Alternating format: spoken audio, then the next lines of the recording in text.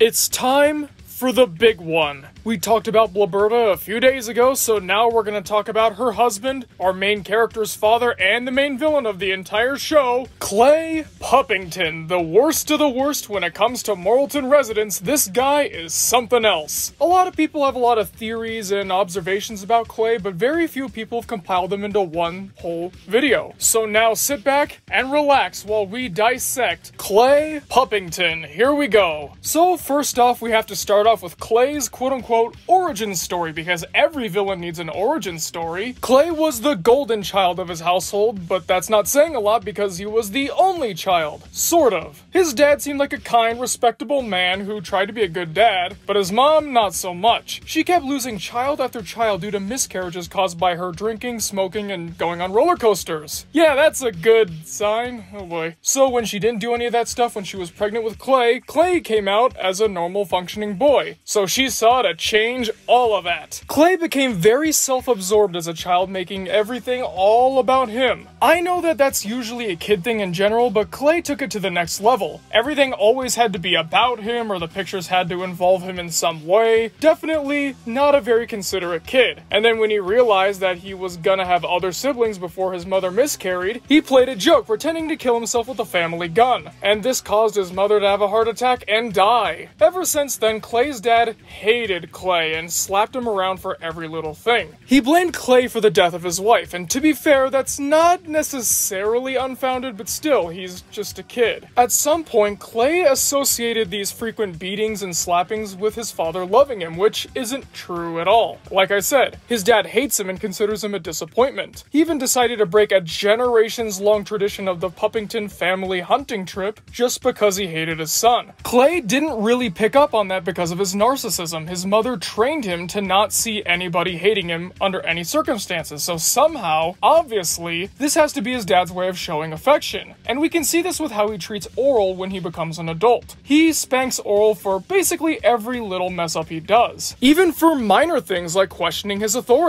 And notice how he only does this to Orel? He doesn't do this to Shapey or Block, and definitely not Blubberta, showing that he hates them. He doesn't care about them at all. Like we discussed in their previous character quests, he sees Shapey as an illegitimate child and a constant reminder that his wife was unfaithful. And then Block just showed up out of nowhere and bam, second illegitimate child. Why would he want that? It's just another mouth to feed and he already is strapped for cash. And Blubberta ruined his life. He hates her with a burning passion, his number one least favorite person ever. Let's talk about that. Clay was a squeaky clean Mormon stereotype without the Mormonism, and Blubberta set eyes on him and knew that she had to make him hers. Why? Simply because he was a decent looking single man around her age and she was desperate to marry literally anybody. Clay never wanted to get married because, in his words, it wasn't something that would last. However, we now know, given what happened in the end of the show, this was also because he was struggling with his bisexuality. It's clear that a lot of the people of Moralton don't really look so kindly on that kind of stuff, so it was up to Clay to repress it all. But Blubberta struck anyways, and then kinda manipulated, kinda tricked Clay into marrying her, and immediately he knew that he was done for. His life, his plans, all gone. He was miserable before he even said, "I do." And ever since then, he's plotted not necessarily specific revenge, but just horrible, nasty thoughts against his wife. He also got hooked onto alcohol because of Blubberta and is now a barely functioning alcoholic. He drinks day in and day out to get his pain away, but it never works. In fact, it only makes things worse. He can have the occasional beer goggles that makes him see his family in a positive light, but as soon as they're gone, it doubles his pain every single time. And he takes it out on anybody he sees, especially his wife and kids. Of course, Blubberta is constantly neglected, but Orel? He not only spanks him, although in Clay's case, that's a sign of showing familial love. He also neglects Orel a lot. Whenever Orel says something like, "I love you, Dad," he'll always say something like, "Oh yeah, I'm hungry too," or "Yeah, that's good." He's got a complicated a relationship with the boy that is often explored in very different ways throughout the series. He wants Orel to be a lot like him, basically mold him into a good young Christian boy. And hey, if he also gets addicted to alcohol, whatever, that's not his fault. He did everything he could as the good, strong father. So he wants to parent Orel in that way, but he doesn't want to parent him in any other way at all. He doesn't really care about his friends or even want to meet them. He doesn't want to get involved in Orel's affairs, and he only wants to talk to Orel when Orel's screwing up in a way that affects him. And those of you who watch the show will probably wonder, how do things like raising the dead or smoking crack affect Clay at all? Well, that's because Clay values one thing above all else: his image. And that's not just because he's the mayor of Moralton, although we'll talk about that later. It's because he wants to have a good standing in the community. He wants to be that upstanding, good, righteous man. So if Orel's doing something to hurt his reputation, then he's gonna be very upset. Like in the episode Innocence, when he gets outraged because he has to take responsibility for giving Orel bad advice. This is also why he didn't divorce Blabberta in The Best Christmas Ever. He wanted to make sure that everyone in Moralton saw him as a good guy. And obviously, if he divorced his wife, that wouldn't be good at all, even if it was for something like infidelity, because if word got out that Blabberta cheated on him, how would that make him look? It would make him look weak, that's what, and he can't stand that at all. So that leads me to another part about Clay. It's his strange relationship with his family. I know I've kind of discussed how he's very distant, but there's also another aspect that was explored in Sacrifice. It's that he wants them all together as a unit, not because he wants it, but so that other people can't have it. This is most specifically relating to Blabberta. Now that he's married her, he doesn't want anyone else having her, or else he's gonna be seen as a failure. He only keeps her around just so that he can keep her away from other people. And this explains why he hates Shapey so much, because he's a constant reminder that he failed in his mission. Blabberta did go out and seek somebody else. She slept with them and had a kid, pretending all these years that he was Clay's, even though this whole time, Clay had a funny feeling. I mean, for one, he doesn't even remember conceiving Shapey, and two, Shapey doesn't look anything like him. But who does Shapey look like? Oh, that's who. Danielle Stopframe, Clay's best friend and pseudo-lover. Clay, like I said, is a bisexual man, and he struggles with that, trying to repress it, but also having these unbeatable feelings that he has to get out, especially because his home life is so terrible that, essentially, Danielle here, who he's desperately in love with, is his escape, and Stopframe knows this full well. He's been trying to destroy Clay and Blabberta's marriage for at least 7 years, because he's the one that sought Blabberta out and then wanted to have a kid with her just so that he could get close to Clay. Throughout the show, it was constantly teased that Clay maybe knows what Stopframe did and maybe knows how he feels, but he can't really act on that despite feeling the same way. They were mostly used as jokes throughout the show. But then the infamous 3rd season rolled around and we started exploring this as a legitimate character trait for not only Clay, but Stopframe as well. Maybe we'll give Stopframe his own character quest, who's to say? But right now we're talking about Clay. Hey, that rhymes. We see Clay struggling more and more with who he is right now and who he wants to be. Of course, we don't feel anything for him because he's a terrible, awful, irredeemable person, and he gets exactly what he deserves. What is it? Well, we'll discuss that towards the end, because right now, we have to talk about Clay's development throughout the series. In the 1st season, Moral Orel was strictly a comedy with some minor character elements here and there. He basically served to be Orel's disciplinarian dad who gave him some really strange life advice. And then as the 2nd season rolled around, we got to see just how much of a tightwad, an angry man, and abusive husband he is. And then nature happens, where he takes Orel on the father-son hunting trip, the same one that he never got to go on with his dad because he decided to pick the tradition right back up. Here, he finally opens up to Orel about just how miserable he is, only for him to shoot Orel in the leg and not care at all. Partially because he's drunk and also partially because, it's not his problem. He's not the one who got shot. This causes Orel to see Clay as the man he truly is for the very first time in his entire life. And from then on, their relationship would never be the same ever again. And of course, a lot of season 3 takes place before the hunting trip, and even then, we get to see a lot of the darker sides of Clay. Like how when he was preparing Orel for the hunting trip, he decided to favor Doey instead of him, and then later told Doey to his face that the whole thing was just a ploy to get Orel to be a better shot. Or when Orel has a vision about heaven, he literally beats it out of him. In the penultimate episode, Nesting, he and Orel have their very first fight. It becomes clear to Clay that he can no longer scare Orel into doing what he wants. That and his spankings no longer have any effect on him. In fact, Orel just doesn't care about them at all. Gone are the days where he had any respect for his son and where he could mold him into a little version of himself. He's now entirely powerless, without an ally in this war zone of a house. And what does he do? He tells Orel that he's glad he shot him. Yeah, that's what he says to his own son. As if things couldn't get worse, huh? At least he's got Danielle, right? Not necessarily, because he screws that up as well. Miss Censordoll was running against Clay to become mayor of Moralton because, let's face it, Clay isn't the best leader. He's corrupt, he's lazy, and he's only doing the job for the money. However, Censordoll realizes that Clay has an Oedipus complex and decides to exploit it. Clay ends up going along with it too, and in public no less. He's not really attracted to her, like, at all. He just wants to do this so that she can stop bothering him when he's doing his mayoral duties. Danielle sees this, and then a light bulb goes off in his head. Just like Orel, he sees just how bad of a person Clay is. In fact, he and Orel end up bonding over it and become good friends. Clay sees this and becomes extremely jealous. And when he goes over to Danielle's apartment to confront him, he accidentally confesses his love, but then decides to double down and say yes, this is how he feels, and he's ready to leave Blaberta for him. Only problem is, it's too late. Danielle's no longer interested and doesn't want anything to do with him ever again, so he has to leave and then never talk to the one he loves ever again. And this is where Clay's arc ends. He no longer has the respect of any of his kids, the one he loves, the community, and also he's stuck in a marriage that he can't stand. He and Blaberta are doomed to spend eternity together because they don't want to risk ruining their image, at least more so than it already has been, and he certainly doesn't have any other prospects, so what's he gonna do? Be alone forever? That's not a good look. Although this wasn't really gonna be the end for Clay. Had the show gone on, he was gonna be forever alone. Not alone with Blaberta, just alone in general. Blaberta was eventually gonna fall in love with Officer Papermouth, and they were gonna find a legitimately happy relationship. And it's also assumed that she would have ran off with him and started a new family. So as soon as he gets rejected by Coach Stopframe, that's it. Just like what he wanted in Help, he's gonna be alone by himself with the Bible. Only this time, he's come so far since then that that's no longer what he wants. But there's nothing he can do about that now because, as Coach Stopframe said, it's too late. So either way, Clay was doomed to have an unhappy ending, whether Moral Orel was cancelled or ended naturally. So yeah, he does get his just desserts in the end. Honestly, I gotta say, Clay is my favorite character in the entire show. Not because he's a good person, I think we can all agree he's like the worst in the show, but it's because he's so fascinating. Literally everything he does is evil. He hasn't done one nice thing in the entire run of the show. I tried to find some, trust me, I looked all over and I couldn't find any. He's such an irredeemable monster, but he's so fascinating to just dissect and look at all the layers surrounding him because, as Clay says, he poisons everyone else around him, so obviously, he's the center of all the Moral Orel development. Take a look at all the characters we talked about before. Shapey, Block, Blaberta, Miss Censordoll, even Orel. All of their development comes from him. If Clay wasn't the way he was, this show wouldn't be nearly as good, but because he is, and because he's just that terrible, Moral Orel is one of the greatest Adult Swim shows that ever was. He makes the show worth watching, and I think more people need to give him the credit that he deserves.